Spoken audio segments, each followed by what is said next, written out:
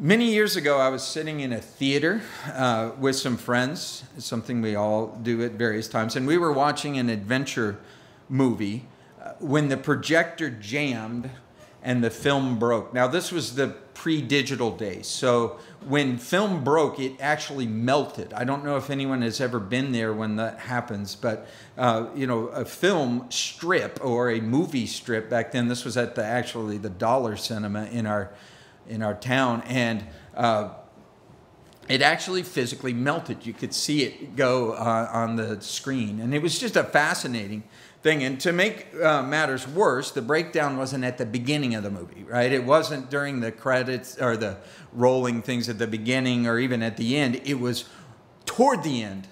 It was like only a few minutes left in the movie, and I hadn't seen the movie before, and so we were all emotionally invested in this movie, and it was grinding along, and then right near the end, at its most exciting point, all of a sudden, the sound went blur, the melting happened, and you could actually see then the white screen, and they flicked the lights on. And just before that film broke, again, we as an audience were in another place. We were in another world, right? For a few glorious moments, that movie had done what movies do when they're good, which is take you out of the here and now and transport you to the there and then. I mean, if you are watching a sci-fi movie, it doesn't feel like fiction. You're right in it. You're right there. And we were surrounded by the audio soundtrack and caught up in the story and dazzled by the special effects and all of this. But it came to a sudden and inglorious end there, a sudden screeching halt. And without warning, again, the music just stopped. The screen went bright white, and we were all like, what has happened? And there was like a collective gasp out of all the people in the audience. And gasps turned to groans and boos, and a few of the unruly youth who I knew threw popcorn, at the screen and started, just basically causing a ruckus. And within a few seconds, again, the house lights came up, reality returned, and the person from the movie theater actually said, "Hey, this was our one copy. It's been damaged. There's no way to finish out the film, and we're really sorry." And we were all like, what? Well, they did give us our $1 back. I mean, I think about that. They gave us our $1 back. But that was a really small consolation for me, because at one moment we were like, figuratively speaking, in a galaxy far, far, far away. And the next moment, we were in a rundown theater with the lights on. The seats were worn out. The peeling paint was obvious. And, the sticky floors as we walked out with our $1 in hand, we were like, I got gypped. This doesn't make me happy. And so I think about it again. We went in that moment from the glorious then and there to the not so glorious here and now. And it wasn't an easy transition. And the truth is, we didn't like it. We didn't feel like we got our money's worth. And in a way, that's kind of what happens to me mentally when I read from 1 Corinthians 15 straight through to 1 Corinthians 16. Like, I'm reading along and I'm like, 1 Corinthians, what an ending. What an amazing thing. Roll the credits, the end. This is awesome. End on eternity. End strong, Paul. Yeah, give them that. The resurrection, 1 Corinthians 15, just chop it right there. That'd be a great ending. One of the most glorious chapters of the Bible. It transports us to eternity, there and then. We're filled with the hope of heaven, if you read that, the eternal bliss in the presence of God. Death has been defeated, a glorified body. There's no pain, there's no sorrow, there's no suffering, majesty, glory, hallelujah. And then kind of the lights go on, and it's 1 Corinthians 16, and you're like, what? What happened? Now you might say, then I should walk out now, right? Give me my $1 back and I want to go. But the thing is, there's something in this that will teach us so much if we'll stay tuned to it. First verse there of chapter 16, think about what he's saying. He says, "Now concerning the collection for the saints, as I've given orders to the church of Galatia, so you must do also." Now, again, you think about this. Must is never a word I like. Must means you have to do it, but also must is like musty, right? I mean, it's just, in none of its words do I warm up to the word must. You must do this. And he talks about the collection for the saints. And so when you think about this, I can picture a collective groan kind of coming from the Corinthian church as they read through this. They're like, yes, 1 Corinthians 15. Wait a minute. What? The collection?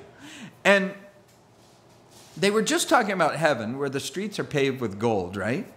And now Paul brings them way back to earth and talks about a need that's going on. And I can picture, again, them complaining, we don't want to focus on the here and now. We like the there and then. Right? I don't want to talk about those things. And when I think about a here and now chapter, it can be challenging and it can be painfully practical, and it's a tough transition. It is for me. It might be for you. But I think about to go from heaven back to earth, that's not a path I want to go on. I can definitely think of looking forward to heaven, but I can't think of being in heaven and looking forward to earth. I really can't. And so when you think about that, it's this broken projector moment, the unfinished film. The thing here is it's not a malfunction or a mistake. It's something that I think, a message that God is trying to send. And so when you think about it, 1 Corinthians, the ending actually is God's perfect ending to this book.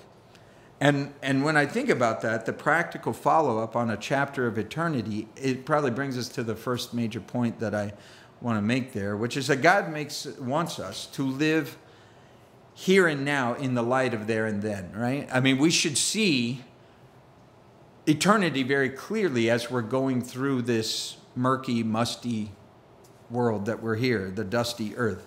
So when I think about that, if we forget about 1 Corinthians 13, or 15, or 13 for that matter, but 1 Corinthians 15, all the chapters that went before, and this was the only chapter, then it wouldn't really do the same thing.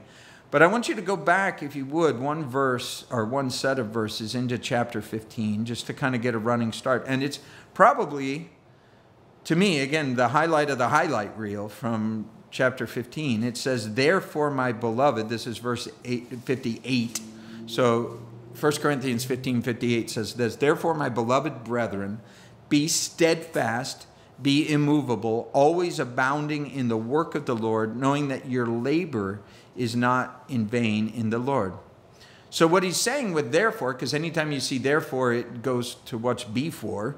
Therefore, he's saying as a result of the resurrection, as the result of eternity, there is worthwhile work here on earth, but it's going to be work. It's going to be labor. I mean, labor and work are not words that really people associate with heaven too much. I mean, not really in that sense, you know.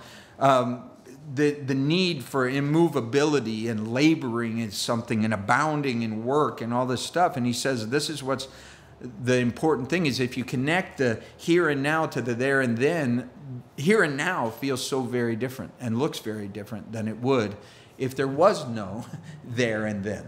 And that's why I think this is the probably most important question for any person to answer, which is, what am I supposed to do with this life in light of the fact that it's fleeting, in light of the fact that it's over soon, but it is connected to an eternity that never ends, and how that perspective changes everything. And it's a common complaint, I think, that people make, whether they say it in these ways or not, which is that someone is so heavenly minded that they're no earthly good. Have you ever heard that one, where it's kind of like, oh, this person's always talking about there and then, you know, and the sweet by and by, and they've got their head in the clouds, but they don't make any difference here. But the thing is, 1 Corinthians makes it impossible for that to be a truly Christian perspective. The Christian perspective would be, if I have my head in the clouds, I would have my feet very firmly planted here on earth. It would make a much different perspective on my entire life. The more we focus on heaven, the more fruitful we'll be on earth. The more worth we will be here, the more work we might do here, the more labor and love we might influence the world with. And so I think about it again, an investment in the there and then will make a difference in the here and now, bringing passion and all the rest to what we do.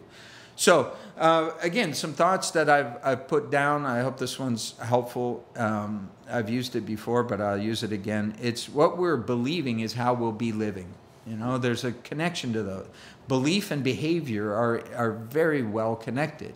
You can't say you believe something if you don't act on it. Otherwise, you really don't believe it.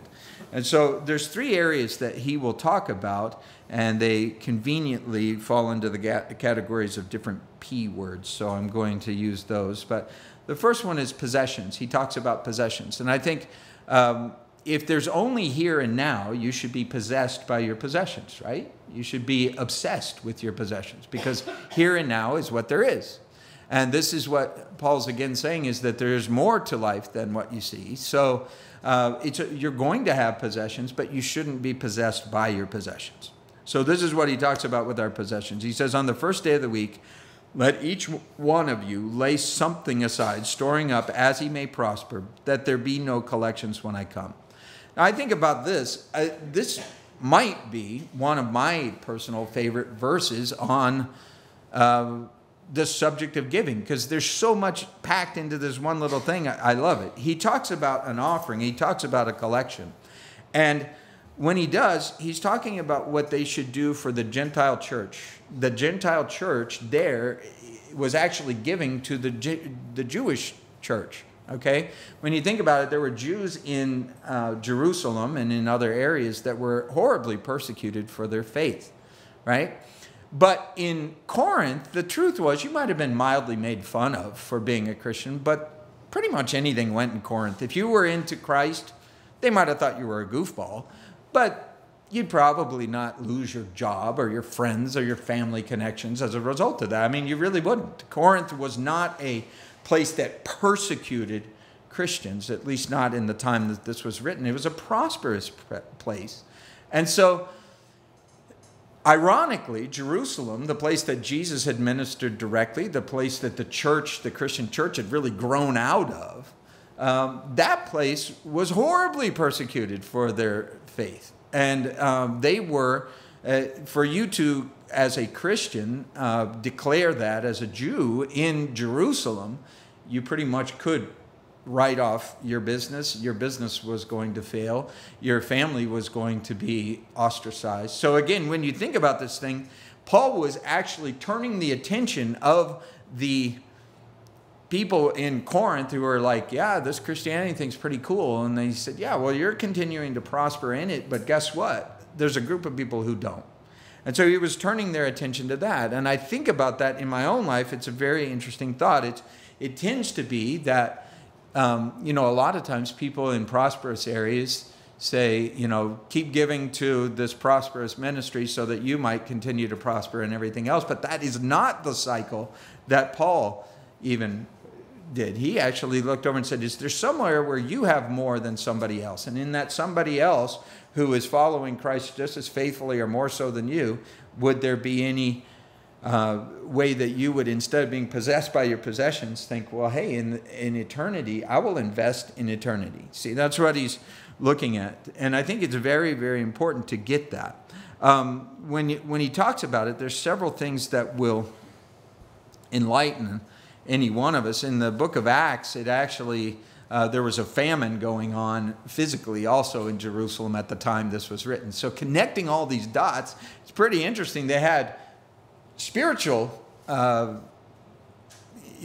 opposition to what they were doing, but also they were just plain having a hard time. They were having a difficult time. And so you could be a Christian in Corinth and be living high on the hog. There was nothing that would prevent that. But you know what? Not the same for people in some other areas. So Paul reminds them in chapter 15, this world is not all there is. There's going to be inequalities in this world. And, one of the things that somebody can do is, if they think about the world to come, they'll realize, you know what, someone who was doing really well here on earth might not be doing so well in eternity, and vice versa. And so when we really believe that, I think it should affect, it must, as he said, influence how we think about these things. And so what he's telling them is, you have an opportunity now to invest now and here and now, to invest in the there and then, right?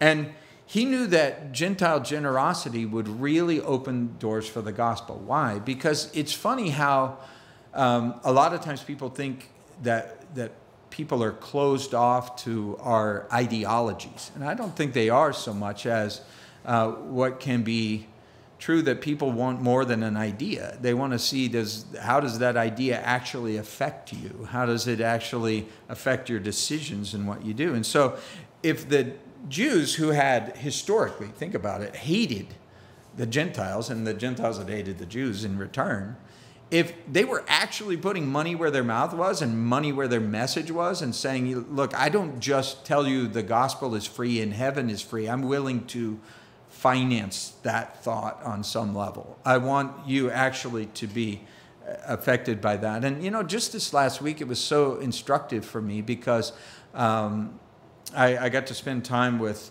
the family that Stephen, our son, is dating. Their daughters, they're a pastoral family as well, so a couple of PKs, what could go wrong?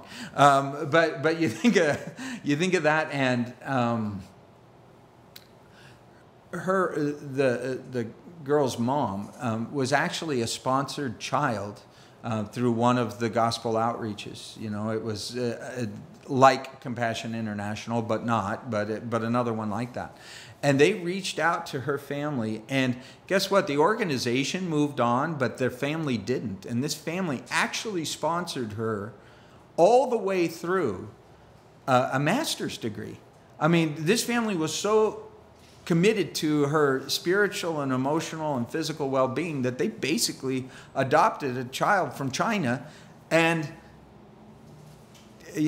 carried her life through. Now, when I think about that, I go, that person has a lot of input and influence into a person's life, more than just, hey, praying for you, care about you, things like that, And so when I think about it, it is true that money talks, right? And so talking about money can be uncomfortable sometimes, but I think Paul was very comfortable doing it because he's like, you know what? It's just money. At the end of the day, it'll come, it'll go. And so I think about this. One of the ways that doors have opened for us in different ways in our life is that we have always tried to put this principle into practice. In Miami, we used to live about a mile from NASCAR, the NASCAR track. And the NASCAR track, actually people would move their RVs into it for the week and all this kind of stuff. It was a whole city got set up because they would do the NASCAR championship. Now, some people care nothing about NASCAR, but I'm not really a NASCAR fan per se, but I really like this event because we would go to that camp out and we would actually run a church service for them down there. We just run a church service in it. And one of the things that we did as part of this outreach is we would just bring coolers full of water, coffee, pastries of various kind, everything, and it was all free. Okay, well, I can guarantee you at the NASCAR championship, nothing was free. I mean, like a bottle of water this big was $10, and people would come up to us and say, hey, how much is the water? And you go, well, it's free. How much is that donut? Well, it's free too. It goes with the free water. And we were like, this is weird. This is plain weird. And we ended up having tremendous conversations with people over the years simply because of the free that it was. But it wasn't free to us. I mean, someone had to invest in that, right? But it was an internal and eternal investment that people said, I'll invest in that because I think people matter and the conversations that are going on here matter and that church service matters. And I can never forget certain parts of it. It was really amazing. There was a time when I was out at the booth really early. And the whole thing is we had to set up very early for all this stuff because the way things were, it was traffic and everything else. So I go over there and I was setting up and it was already hot and dusty in the morning. I mean, it was just sun just coming up and it was already hot and, just dust everywhere and even had to clean up other people's trash to even get things ready to where it looked. And I had a woman who was walking around come up to me and say, thank you for being here and doing this. Because she said, we come here year over year, and there's no way for us to get to a church service from here. But we go to church every time we get a chance in different towns and stuff. But, you guys actually bring the church to us. And she said, you know what? Different people from my family gave their life to the Lord at this service last year. People who thought Christianity was all messed up and that they would look down on people like us or that they wouldn't have a place for us. It just totally changed my kid's life. And then they went home and they were so changed that their grandmother actually came to the Lord as a result of their change, that she'll never be out here. But this outreach reached all the way to that. And I think about that again, and some people would say, well, why do you waste your time doing those things? And you go, well, why would I waste my time doing other things? Because that's an investment in the here and now, in the there and then. And I think about that again. Those opportunities come and they go, but they're only there when they're there. I mean, that was an opportunity we had when it was there, and I don't have that opportunity anymore. You know, I got to do the opening prayer for the NASCAR races. I live right here in NASCAR country. Nobody asks, nobody cares. But there, because of the investment we made in the practical, everyday thing, that door opened up. And I think about that again. It was our willingness to serve people without reward that brought tremendous reward. And so this is what Paul is saying with this thing. And he gives some principles, I think, that would help anyone thinking about this. First of all, he says, lay something aside. I don't know if you saw that in your translation, but it says, lay something aside. It doesn't say, lay everything aside, right? I mean, first of all, there's a recognition that in the here and now, you have needs, other people have needs, and it is not your job or mine as a Christian to bankroll everybody's desires in life. But he says, set aside something. Notice it doesn't tell you exactly what it should be. And he says, set it aside first. So I wrote down the word priority, because I don't know about you, but there's always more month at the end of my money, right? There's always some month left over at the end of my money. So business owners, small business owners, are always told by entrepreneurs, pay yourself first. Why? Because they know if you pay yourself last, you won't last. You won't make it. You have to prioritize certain things in a budget, or else it's going to budge, right? There's no budge in the budget. So when you think about that, that's what he says. He says at the first part of the week, just go ahead and lay something aside. Lay something aside. Don't have it be the leftover lint in your pocket and go, a paper clip and a broken rubber band. I wonder what God could do with that. Well, maybe lots of things. But again, he says priority. The personal nature of this I love, because he says personal. Each one. It doesn't say a few of you should do this. Everyone else, I know you're struggling or whatever. He says each one of you there in Corinth should do this. You should prioritize this, and it should be personal. He doesn't say the 20 richest people among you should do this, and everyone else doesn't need to do it, giving someone else's role. He says, no, you should do it. I love this because he talks about proportionate, right? Some people have certain percentages that they really believe the New Testament teaches. I happen to not believe that. But in context, you see him talking about proportionate. He says, storing as you may prosper. What does that mean? If you make more, you should give more. It's not a flat tax, because when you think about that, somebody who's living at subsistence level and somebody who's got so many luxuries they don't know what to do with them all, there's a capacity that changes in different people's lives. And everyone thinks that someone else is richer than they are. But he basically says, you know what, there's no specific figure given here. But he says, if God keeps pouring into your life, how could you not think, well, this is just the here and now. How much of this stuff can I use anyway before I go to the there and then? So he makes it proportionate. He makes it priority so that it doesn't get left over and left out. He makes it personal. Hey, each one of you should do it. He makes it proportionate. And the really cool part, this is my favorite part, is he makes it pressure-free. Notice what he says in verse 2. He says that there would be no collection while I'm here. I think about this. He wouldn't have been embarrassed, I don't think, but he just didn't want to give priority to that. It wasn't like Paul's coming to town and he's going to shake down everybody while he's there. He's going to fleece that flock. He just kind of says, look, before I get there, figure this out, and when I get there, we'll deliver whatever we got. And I love the fact, again, that he does not put the hard sell on him. He doesn't put pressure on him. It's not like Paul walking around the room with a bucket saying, hey, Apostle Paul here, we're doing the Apostle Paul collection while I'm here. He says, in fact, I don't want that done. I don't want him giving to Paul. I don't want them giving because of Paul. I want them giving because, how could you not, in light of the now and the then, the here and the there.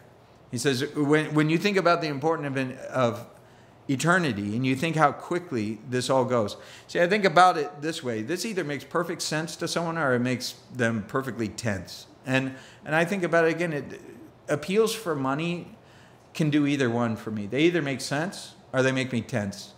When somebody's manipulative, I get tense. And not like, I just like, there's no way they're getting my money. Nobody can hard sell me. But nobody needs to hard sell me on the fact that eternity is a good investment. Eternity is a great investment. Hey, I've invested in that. Our families invested in that. We will continue to invest in that. We will prioritize that. It will be personal. It will be proportionate. If God gives us more, we do more. God gives us less, we're able to do less. But I think through all of that, God has done more than I could have imagined. And again, I don't respond well to pressure. And because of it, I don't really pressure people. But I think about different priorities in my life at different times. There was a time when I used to be, as my wife well knows, a car addict. I was really into vintage Volkswagens, you know, and I had 6 of them at one time. And there was a particular one that I had that was a 1954 European Beetle that had a cloth rag top. It was very, very rare. And it had certain one-year-only items on it. And one of the things it had was a tail light on it that was a heart-shaped tail light. They only made it for 1 year. Well, you can imagine the popularity this has among collectors. And to have that car right for shows, I had to have the heart tail lights. And I can remember this was, 30 years ago. So this was a long time ago. They've only gone up and gotten more rare then.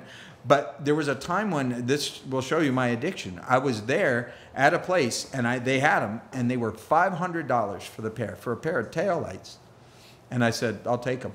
I'll take them. Why? Because I have to have them, because it has to be right. And, you know, it's part of the reason I was able to and needed to sell that car and get it out of my life, because it put me too much in the here and now. But when I think about it, nobody had to argue with me on that or pressure me on it. Like, the guy didn't have to hard sell me on it. He's like, they're $500.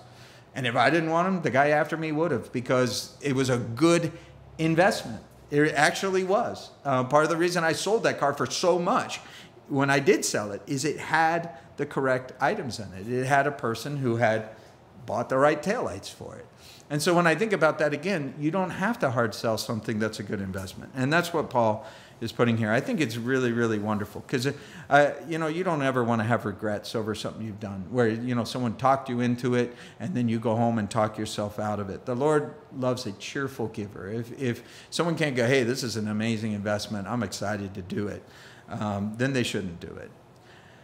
And Paul here goes on in verse 3. He says, whenever I come, whoever you approve by your letters, I'll send to bear your gift to Jerusalem. But if it's fitting I go also, they'll go with me. See, I love this because think about what he's saying right here. He's talking about accountability. He's saying, pick someone you trust to do this. Pick someone you know to do it. He says, I'm not saying that like it's going to be like, you know, give it to Paul and Paul disappears. He says, you pick them. You pick them, and if you want me to go with them, I will. If it's fitting, if it's right, if it makes sense, if they need someone to go with them, I know the trail pretty well. So, you know, he basically says the Corinthian people should pick the people they trust to do this. And I love that. I love the fact that, you know, there's a here and now reality about the things of there and then. Again, there and then, heaven. Nobody gyps people in heaven, but the truth is people gyp people here. And Paul knew that, and he knew that there had to be a built-in accountability to what he did. There had to be a trust factor in what he did. And, you know, I laugh about this because this is the reality that hits me every day. You know, I work at a Christian school, and so many of the environments I've been in are related to Christian environments. And sometimes Christians think that that people should just trust them. That they just should trust them because they put a fish on their card or something, and you're like, well, I don't know about that. some things have been pretty fishy that had a fish on them, right? I mean, and when I think about that again, I don't just go for a plumber because he's a Christian plumber. I get advice from people and say, is he good? I don't care. I mean, I'd love to talk about the Bible with him, but I need my pipes to work, right? So when I think about that, Paul is saying there's a reality to this stuff. You know, we can't just claim heaven and expect people to believe in that, you know.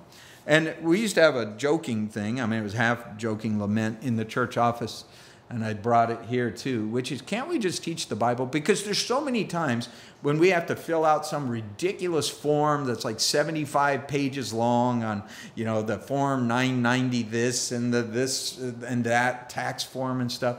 And, you know, pastors especially are really bad sometimes about saying, well, I don't need to do that. You know, that's the earthly, I don't work for them, I work for God. And you're like, if you work for God, you work for them. I mean, get over it. Fill out the form. You know, can't we just teach the Bible? Yes, you can. And this is what the Bible teaches, is that if there's a report to do, you need to do it. If there's a procedure to follow, you need to do it. If there's structure and controls and integrity, that's part of it. You know, don't think that you can have your head in the clouds without having your hands clean here on earth. And I think about that, again, there's so often that people think that these two worlds don't intersect, but they intersect tremendously. And how we live our here and now life is reflective of what we believe about the there and then. See, so again, I look at how we treat our possessions. That's an important one. What I'm believing is how I'll be living. And if I think that the gospel is a matter of life and death, then I think it's a pretty good investment of temporary things, to turn temporary things, time, treasures, and talents, into eternal payoffs. I think that's a good investment. Now, the thing he talks about after he talks about handling money, he talks about time. So this is the second P word I would leave with you, which is plans. Paul handled his possessions certain ways, you know, but he also handled his time certain ways. And I think this is important too. When I think about eternity, it'll be forever, right? But I don't have forever now. I don't have forever to have friends. I don't have forever to have an influence on people while I'm here on this planet. I don't have endless minutes. You know, when I think about that, it means I have to manage my time as well as my money, and maybe even my time more effectively than my money. And so verse 5, he says, now I will come to you when I pass through Macedonia, for I am passing through Macedonia. I don't know. I just think it's funny that he puts it in parentheses, or, you know, he reiterates it, verse 5. Now I will come to you when I pass through Macedonia, for I am passing through Macedonia. He didn't stay in Macedonia and stay there forever, right? He says, I'm going through there, and I'm on my way to another thing, and I'm going to come see you. I'm going to do it. And it may be that I will remain or even spend the winter with you, that you may send me on my journey wherever I go. What's he saying? He's basically saying, if y'all are generous people, I'll stay, and if you got a place for me, I'll stay, and if not, I'll just keep on going, because you know, I need to keep on going. And he says, and I don't wish to see you now on the way, but I hope to stay a while with you if the Lord permits. Now again, he was scheduling, planning an itinerary and sharing it with them and saying, there's certain places I'm going to zip through, keep driving. There's certain places that I'm going to stay for a while if I can. And if the Lord permits it, he's the person I'm getting the permit from. And so again, I think of Paul as a man with a plan, a man on a mission. And he knew that the time was ticking. He knew that the clock was going. And he knew that eternity was forever, but this was not. He didn't have forever to go to Macedonia and spend forever there. And then I'm going to go to Corinth and spend forever there and all the rest of that. So time was not something to waste for him, but something to invest. And I think chapter 15 tells us something very, very important, which is we have eternity to enjoy, but chapter 16 reminds us we don't have all the time in the world here while we're in the world. And again, if I get so eternal in my mindset, I'm kind of like, no hurry. But there is a hurry in my heart. Why? Because time's a ticking. Time's a ticking. You know, people who can just waste weekends, waste time. And I'm not saying workaholism. I'm not saying that, man, I did not waste my time yesterday. I rode my bike in a national park. It was an investment in all kinds of things. It was an investment in continued physical health, mental health, capacity to keep pouring into people during the week and different things. I'm all for that. But and you'll see that even next book, you know, Paul talks about self-maintenance quite a bit.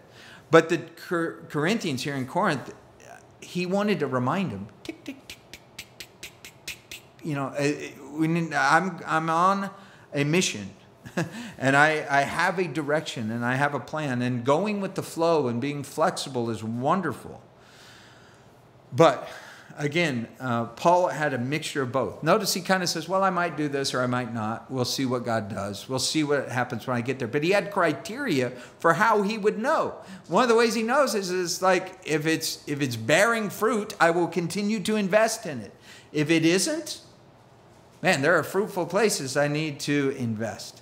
And when I think about that, I think of it on an even personal thing. Don't have a minimum quota. Jesus didn't. Jesus invested in one person all the time. So it's not numbers, it's quality. It's quality of investment and quality of things coming on, not quantity. But you think about this, God calls us to prayerfully plan our life and to actually carefully manage our time. And it's okay to tell somebody they're a passing through person. Again, I don't always say it that way necessarily, but Paul said to Macedonia, I'm passing through there. I'm not staying. Because, why? I don't know. He didn't really go into an elaborate reason, but I think he knew that Corinth was a high risk, high return place. And Macedonia might have been, well, it's just not God's place for me. And so when you read through 2 Corinthians, and we will, you'll see Paul's plans did not work at all like he originally planned. God went to plan B, C, D, probably double Z somewhere. But this is what is cool.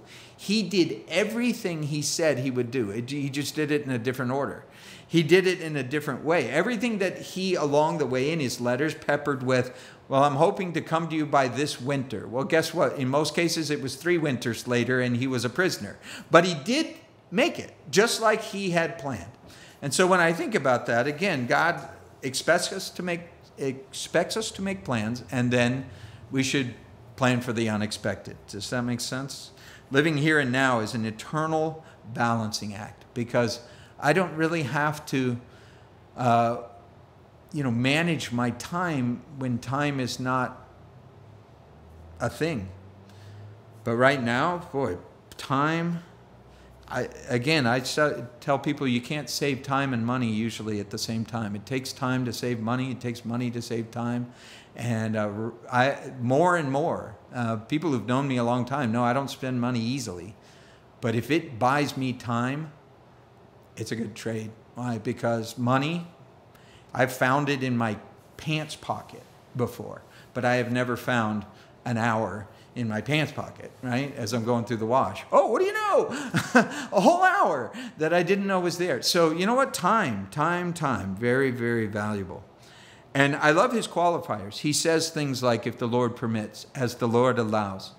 And when I think about this, I think of the pendulum. I hope this picture will help you. Again, trying to be respectful of our time here. I'm talking fast. The chapter's got lots in it. But pendulum swings on an old-timey clock. That pendulum goes back and forth.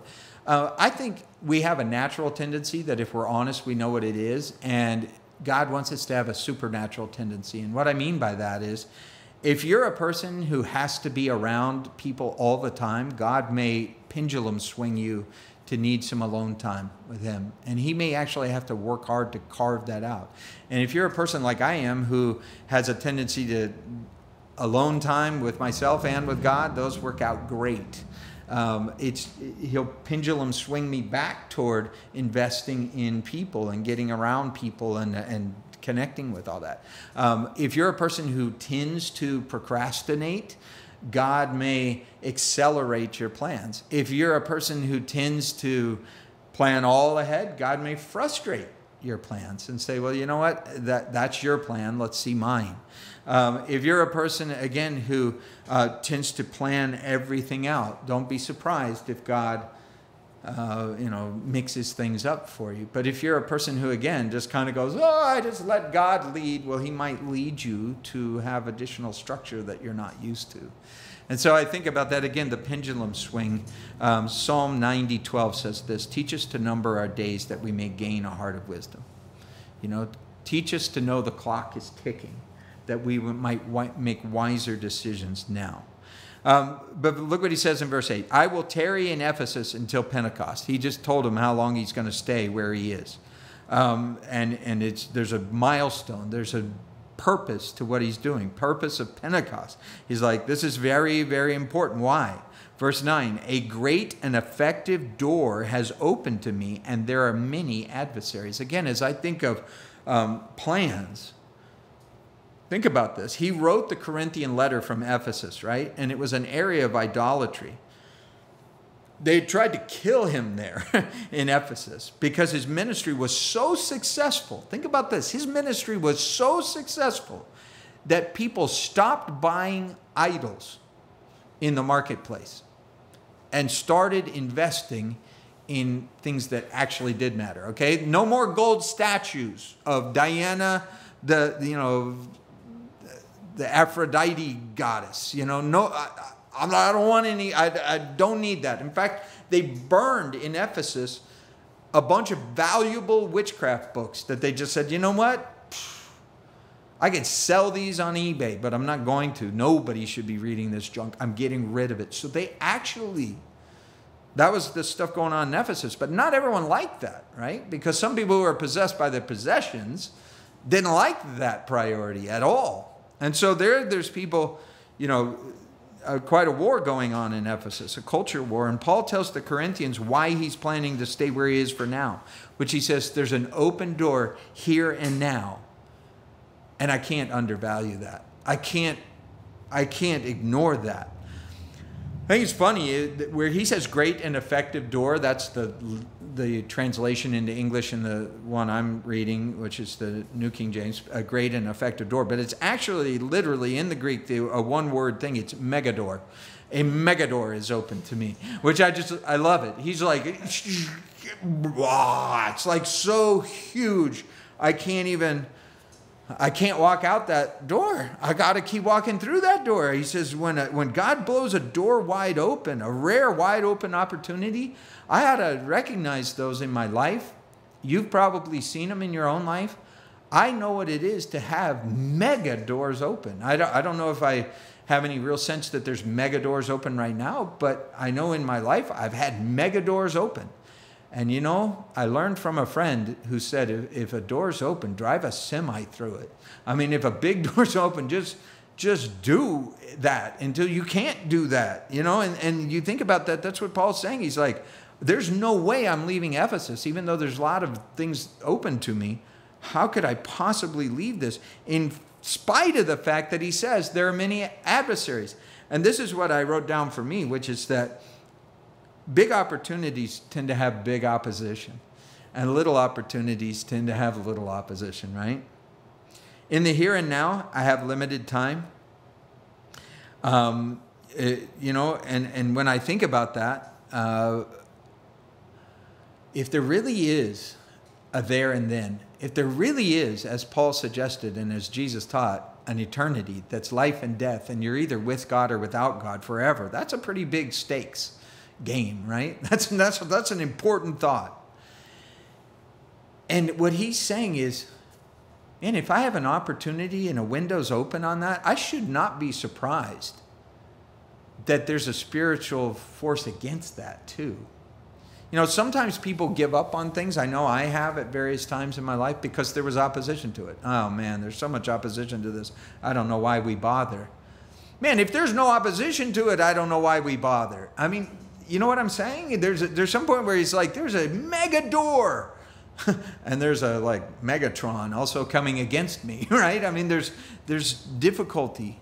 Is there something in your life right now that you're doing here and now, and part of the reason you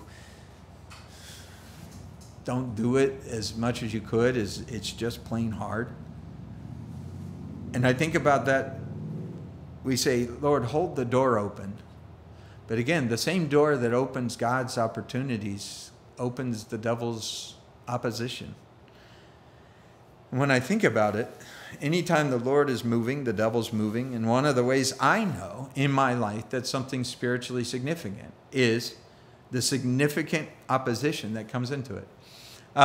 Again, I don't know where you work. I don't know how you work. I don't know what different environments you do things in. But I have noticed a pattern that's just too real for it to be, a fabrication of my imagination, which is church-related work is harder. And what I mean by that is, like, we ordered an ice machine for our school. It's just an ice machine. I mean, it makes ice. And I have had to work harder to get this dumb ice machine to work than if I worked at a gas station and we bought an ice machine. You plug it in, you connect the water, you set the drain, you hit play, and ice comes out, and you sell it for 99 cents. The thing is, we don't sell ice. All we're trying to do is have ice available for the kids' special events.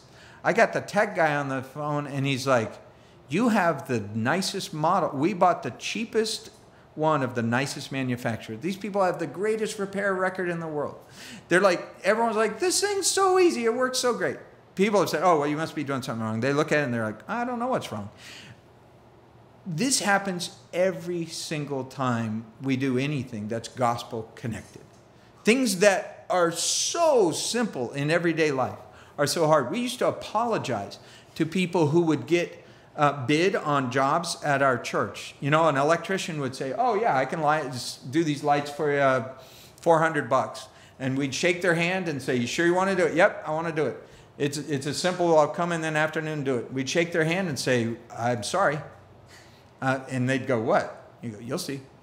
And that guy would get 2 weeks into the job and transformers have blown and everything's gone. And he's going, I've never seen anything like this. This was supposed to be an afternoon's work. I stopped making money the first day. This is costing me an arm and a leg. And we're like, sorry, would you like some free coffee? Would you like some, I mean, we can pray with you. But why was there so much opposition? It's like, because we're lighting the lights for something that will bring in 500 youth to hear the gospel. And it's going to hurt. It's just going to hurt. It's a mega door. And don't be surprised if there's mega door slams around it too. And I've seen it so much that I just don't even get surprised by it anymore. In fact, rather than discourage me, it actually has a reverse effect on me. It actually encourages me. I go, I don't see how this is important, but apparently it is. Apparently it is furthering a mission that matters. And then you'll find out, that something that you worked way too hard on somehow affected one kid. And they say, at that play, that was the first time I ever really got it. And you're like, well, no wonder that play was so hard. It was just a little play. It was just nothing. But I guess it was something.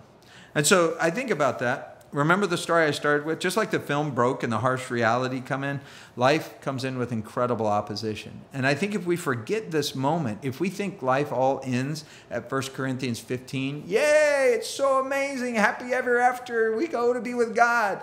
He brings us back to earth and he says, it's going to be dusty. It's going to be rusty. It's going to be musty. There's a lot of difficulty with this.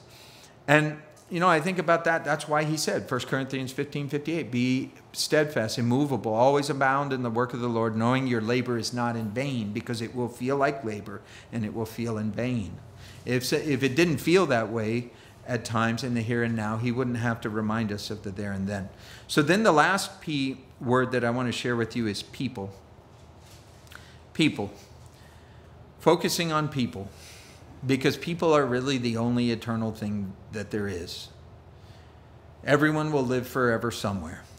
And God gives us opportunities in the here and now to affect the there and then. And that's why Paul was such a people person. And even though he said earlier in his life he wasn't.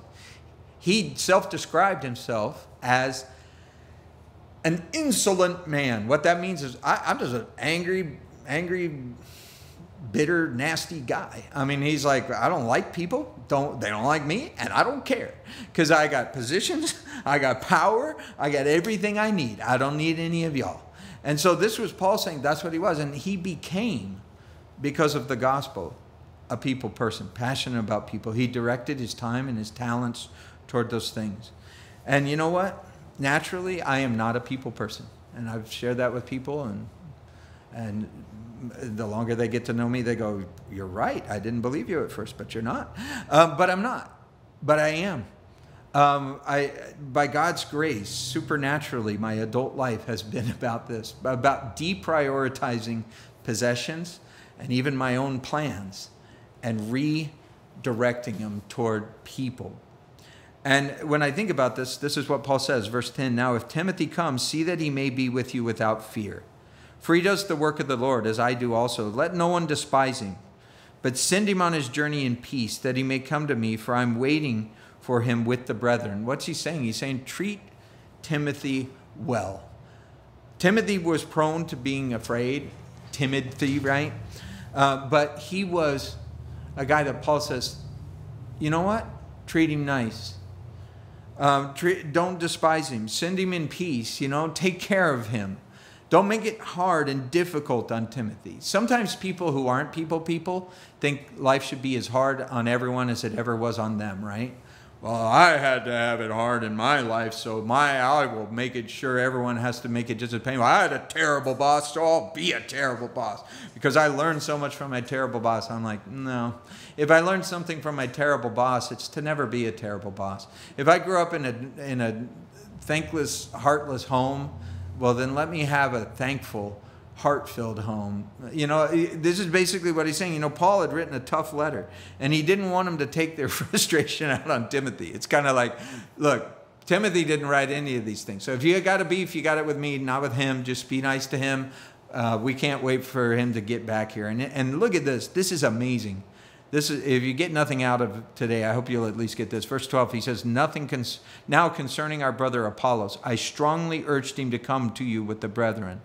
But he was quite unwilling to come at this time. However, he will come when it's a convenient time. You know what this tells me? We need to know how to say no in the here and now because we prioritize eternity. Apollos is a guy who said no. He told Paul the apostle, no, I'm not going to do that. Paul strongly urged him. And he said, nah. I'm not going to do it. And I love that because Paul doesn't even say that carnal, terrible guy. What he did is he said, I exhorted him. I gave him reasons why I thought it might be a great idea. And he said, you know what? He's not going to do it. But he will come when it's convenient for him, when it works for him. And I love this because I work for God. You don't work for me. I don't work for you. I work for God. So I will do with my life what works for God. Remember in chapter 1, the Corinthian church was so divided. They were like, I'm Apollos, I'm of Paul, I am of Jesus, I am of, this. And they were all divided on this. And Paul didn't treat Apollos as a threat, but he also didn't treat him as a child. He respected his plan and his way and his relationship with God enough to say that, well, I wish you'd tell me yes, but I understand that you can tell me no and still be good with God. And the relationship between Paul and Apollos shows the difference for me between being a people person and a people pleaser. Because you can't meet the expectation of every person. You won't please every person. Not in the here and now. There's just too much clock ticking. And in chapter 15, Paul spoke about the glorified body we'll have one day. And I don't know about you, but I don't have one yet. And what that means is things I used to be able to say yes to, I got to say no to. I can't burn the candle all on both ends and up the middle like I used to. I just can't do it. So someone might have a plan for my life. God has a plan for my life, but so does everyone else. hey, I have a plan for your life. I need you here Wednesday. I need you here Thursday. I need you this Wednesday while you're at this on the other thing. And I'm like, no. And I've had to learn to say no in Jesus' name to all kinds of things, because in eternity, I will be at every party. In eternity, I will be at every birthday party, every event, everything anyone wants to be. Why? Because I got no limitations. I don't have to sleep. I don't have to rest. I don't have to recoup. And yet, this is what you see. He says, watch steadfast in the faith. Be brave. Be strong. Let all that you do be done with love. And he says, I urge you, brethren, verse 15. You know the household of Stephanas. That's the first fruits of Achaia, and that they've devoted themselves to the ministry of the saints. I want you, verse 16, to submit to such and to everyone who works and labors with us. I'm glad, verse 17 and 18, I'm glad about the coming of Stephanas and Fortunatus and Achaeus, for what was lacking in your part they supplied, for they refreshed my spirit and yours. Therefore acknowledge such men. See, when I think about what he's saying here, he's saying, man, serve the servants. Don't serve people who demand from you. He says, serve people who serve people. If you're going to figure out which yes and which no, look around and ask yourself, what is that person doing for others? And what are others doing for that person? Because again, sometimes the people who demand the most from themselves will do the least for others. Again, just patterns I see. In verse 19, you see the churches of Asia greet you. Aquila and Priscilla greet you heartily in the Lord with the church that's in their house. All the brethren greet you, greet one another with a holy kiss. And Paul says, the salutation with my own hand, it's Paul. If anyone doesn't love the Lord Jesus Christ, well, let him be accursed. Oh, Lord, come. And then he says this, the grace of the Lord Jesus Christ be with you. My love be with you all in Christ Jesus. Amen. Now, when you think about what he's saying there, he has some strong words. Accursed. He says, let them be anathema. Let their choice be respected. You don't want to be around God now, in the here and now? God's not going to force you to be with him with the there and then. And Paul is basically saying, I would prefer to be around people here and now who remind me of the there and then, who are interested in the things of heaven, who are focused in the things of heaven. And he says, people like Aquila and Priscilla, low maintenance, high output. And these people, he says, I don't have to constantly, look after them because they're looking after the things of the Lord. And he says, Jesus is coming for all of us soon enough. Can't be soon enough in my book. Film will be over before you know it. And you'll be on to the things of 1 Corinthians 15 again. And so when I think about that, again, there's a direct connection between the here and now and the there and then. And I hope if you think of this chapter as an unhappy ending to a book, I hope you'll rethink it, because to me, the idea that we would not be possessed by our possessions, that we would have plans, that we know why we do what we do, for how long, in what place we do it, and we'd be flexible enough to put, as the Lord permits, across all of it. But that's no excuse for not having a direction with my life and having things that I know why I say yes to them and I know why I say no to them. People, I'm about people, but I try not to be a people pleaser, because a people pleaser won't please God and won't please people, because you'll say yes to everybody and in the end you'll say no to the things that matter most. So when I think about that, there it is. It's possessions, it's plans, it's people, but it's connecting the here and now to the there and then and living in light of eternity. So God, I pray that as we bring this time to a close, we would think of each second, minute, hour, day, month, year, decade of our lives in light of the fact that they'll be over very soon. If we're suffering, it'll be over before we know it. If we're serving, it'll be over before we know it. And we should be mindful of those things and steadfast, immovable, always abounding in the work of the Lord, knowing that it's not in vain if it's done in love. We pray it in Jesus' name.